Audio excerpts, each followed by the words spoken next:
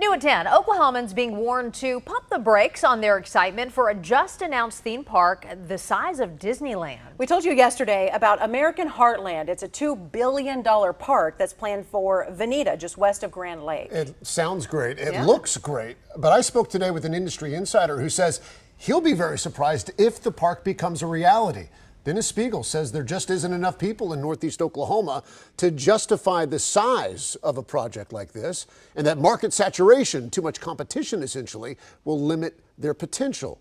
Now, Spiegel is a consultant and the former president of the largest international amusement park trade group, and he says the 4.9 million visitors American Heartland is projecting is unrealistic. And we actually looked that up to see if it was or not. It is a big number. 4.9 million would make American Heartland the 10th most popular park in the country, ahead of both of the SeaWorlds and all of the Six Flags.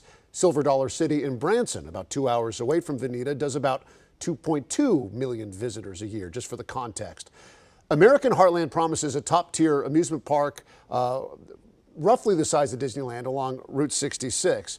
But again, I spoke to a man and he said he's really skeptical. It's very easy to get excited about a theme park because they are exciting. They provide a lot of entertainment and jobs for people, but they have to be realistic and practical. So what's the percentage, 0 to 100, that you give this park as described this week from becoming reality? Less than 5%. All right. So we took Spiegel's opinion directly to the park. And the park spokesperson told us he's wrong, that multiple feasibility studies back that up.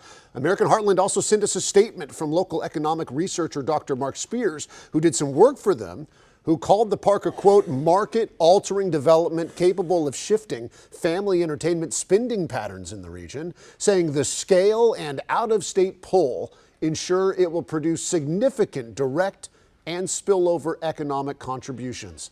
The spokesperson told us the developer of the project has already acquired the more than 1,000 acres they need. They plan to open an RV park in 2025, followed by the amusement park in 2026. And I think all of us will definitely be following.